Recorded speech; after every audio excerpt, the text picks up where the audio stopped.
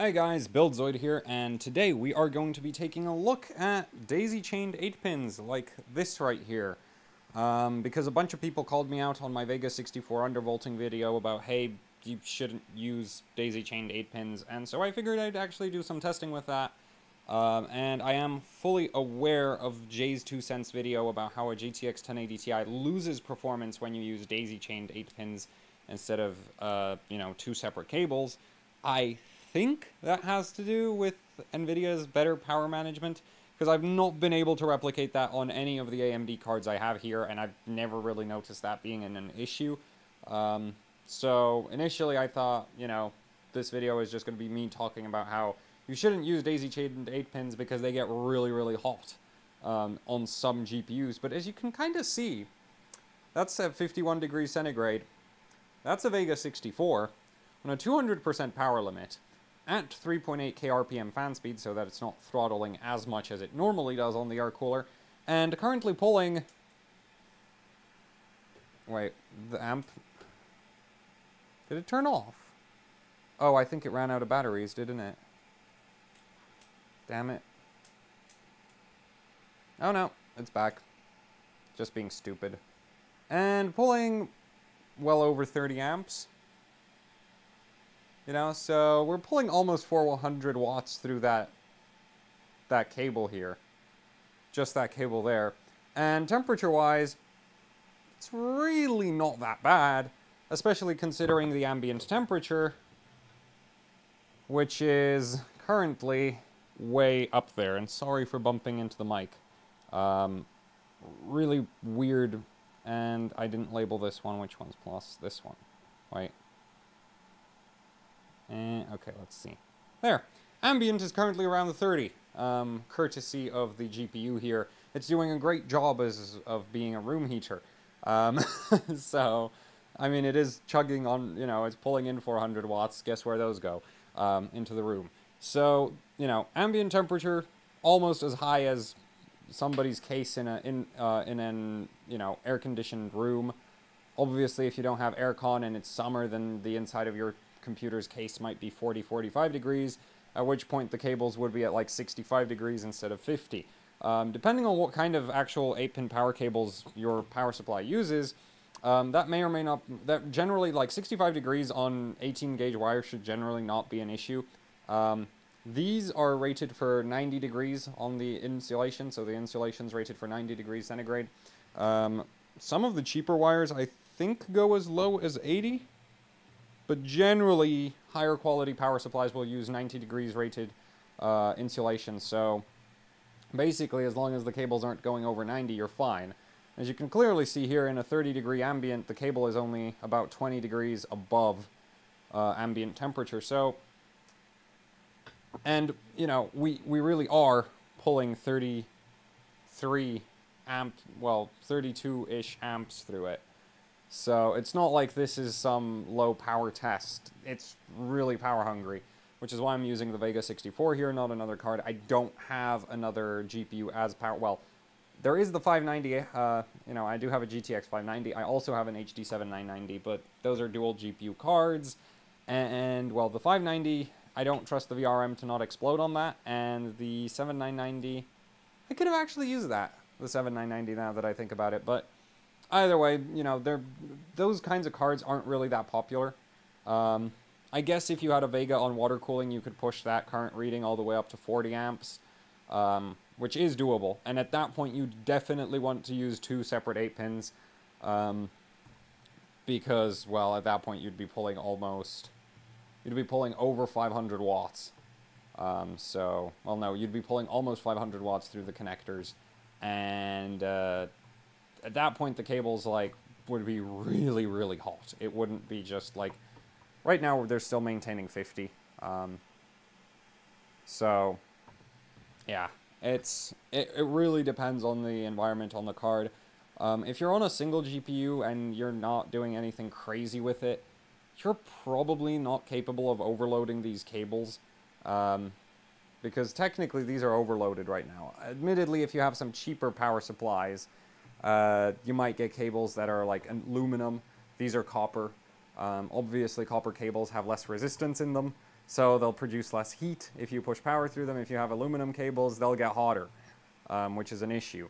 But if you have a good high-end power supply with copper cabling, then, you know, you shouldn't see an issue with running a dual like a daisy chain power connector for AMD cards at least, because AMD cards really don't care about this as far as performance goes. I tested with 3D Mark Firestrike Extreme, same basically. Actually, I even overclocked the card. Right now, the card is just set to 200% power limit and 3.8K RPM fan speed. But earlier, I did some testing where I had the fan at something like 1700 typed in, not actually hitting 1700. We all know how clock readings are on clock readings on Vega right now are kind of all over the place, so I don't really trust them. But I had the card set to 1700, 200% power limit, maxed out fan speed, so, you know, 4.9K, and no difference in scores. Dual 8 pins, 2 separate, you know, 8-pin cables, or this daisy chain didn't make a difference to the card. Probably because, as you know, in the last video we went over this, AMD cards really don't have that advanced power monitoring circuitry. So I'm assuming what happens on NVIDIA cards when they lose performance. I can't test this. I don't have a GTX 980 Ti, 780 Ti, or 1080 Ti, because those are actually cards that could pull enough power to, well, I assume those are cards that would pull enough power to really make this a problem. But with, you know, without having one of those, I can't really test this for NVIDIA cards. But what I assume happens on NVIDIA cards is the power limits aren't actually set as a wattage limit. They're set as a current limit, which, if you think about it, makes sense because current does all the damage. So you'd really, like, you want to limit the current, and you just assume that the power supply provides a voltage. So on power supplies that would provide slightly higher voltages, you might actually end up seeing higher performance, and then power supplies that supply lower voltages would see less performance. And then when you use a daisy chain like this, you have more voltage drop going across, you know, three 12-volt wires instead of 6 12-volt wires. So that higher voltage drop means by the time the voltage gets to the card, it's lower. And if the card is current limited, then that would actually slightly eat into your overall power allowance, because you're going to be, you're still pulling as much current, you're just doing it at lower voltage, so you're getting slightly less power overall, which would translate to slightly lower scores in benchmarks, which is what we saw, which is what Jay's 2 cents saw in his testing with the GTX 1080 Ti. Obviously, I've not been able to, you know, check his testing. Don't have the cards for it. But with Vega and any other AMD card I've tested, it doesn't make a difference. Thermally, it's a bigger concern. But as you can clearly see, you need a card that pulls well in excess of 400 watts to really have a temperature issue, unless your power supply is using really crap wires. So, yeah. Personally, I'm going to keep using daisy-chained 8-pins like this for quick testing and even for heavier testing. I'm not going to use them for dual GPU cards just because I know they're not going to be super happy with it. If I swap to an air cooler on this card, actually, once I swap the cooling system on this card, obviously I'll use 2 separate 8-pins. But I think this gives you a pretty good idea of that, you know, these daisy chains, they can take a lot of power. It's just a case of don't try to run an R9295X2 on these, because, well, that card even comes with an explicit warning to not do that for a good reason, because at that point, these wires might be hitting 60 instead of 50, and if you assumed, like, you know, computer case in summer with cable management, with wires going through the back of the case where there's no airflow, yeah, that probably wouldn't be great. So that's kind of the outlook. Ultimately, it is know your application, right? If you're trying to power some super power-hungry cards with an overclock, don't use daisy chains. If you're just overclocking something that won't really go past 350 watts on the 2 8-pins, knock yourself out. Run a daisy chain, because unless your case has the world's worst airflow, it really shouldn't cause you any trouble.